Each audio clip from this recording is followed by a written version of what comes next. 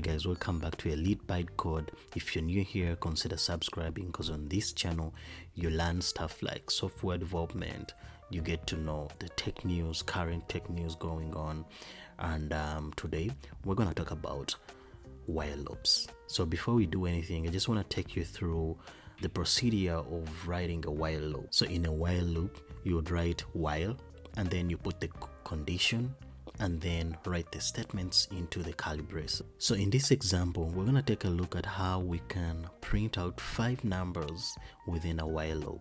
And what we're going to do, we're going to declare an initializer and then a condition within the while loop, and then we're going to print out with a console.log, which is a built-in method, JavaScript method, which is going to pretty much write out a while loop and then the number or the step size that we're going to be at. Okay, and in this case we're checking that if w is less than 5, go ahead and write that number within the console.log, and then thereafter do not forget to increment the initializer. Okay, so the step is write the initializer and then use a condition to check for the initializer, the current initializer, and then increment that initializer.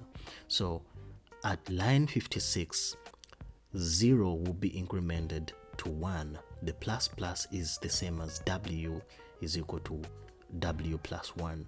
All right, so this is more of like a fancier way to add 1 onto a number.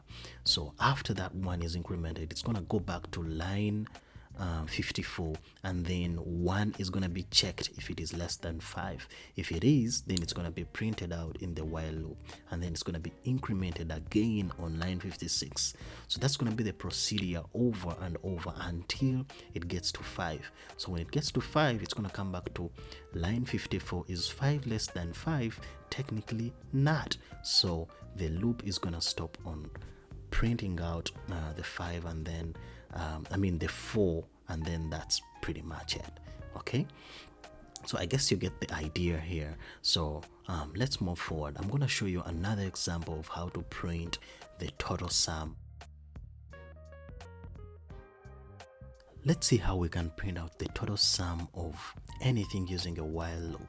So what we do, we declare a variable called total. So in programming language, that would be called the accumulator. So normally you would just declare it as 0.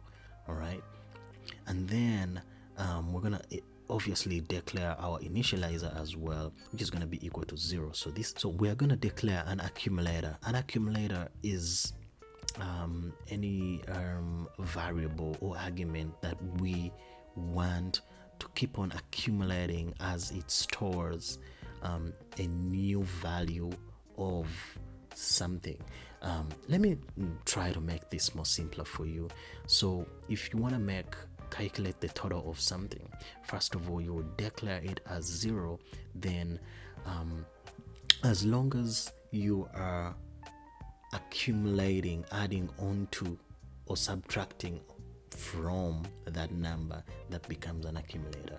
So the essence here is that you declare the variable called total, which is an accumulator, then you declare the initializer, which you're gonna use within your condition. All right, make sure you understand those two. So how it works is that we're gonna check for the condition within the while loop at line 63, and then get that initializer. Remember, it starts at 0. Then get that initializer, increment onto total.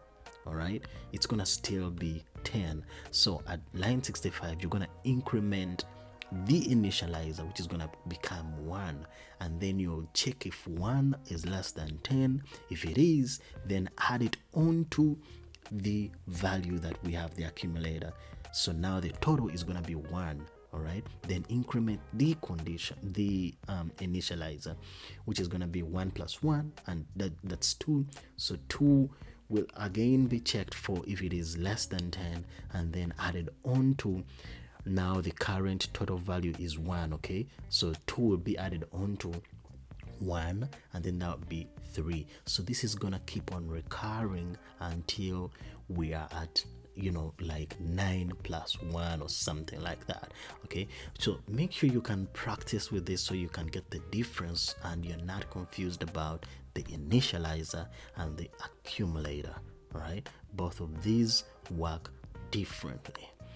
All right, moving forward, we can see that now we can print the total. Take a look at this. You can see here in the console that they are printing out pretty much perfectly. You can see the loop, which is printing out the numbers from 1 to 4, and we can see the total is total.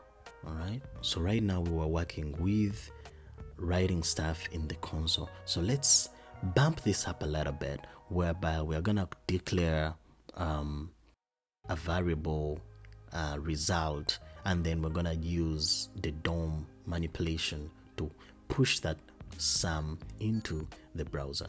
So I declared an ID within the HTML, and all I'm gonna do is to say let result equal to document dot get element by ID, then the name of the ID while loop. And then what I'm pretty much gonna do here is result dot inner text, or you can use the text content is equal to total. All right, and then that way you can now see clearly that we can now write within the browser. So this was pretty much like the basics of while loops. Next, we're going to talk about do while loops, and we're going to see the difference between the two and how to use them. So thank you for watching. If you watched the video this far, thank you. We appreciate you. You're one reason why this channel is growing. If you haven't subscribed, please consider subscribing, and then also click the bell icon. That way you get updates of every video we release. Thank you for watching, and bye bye.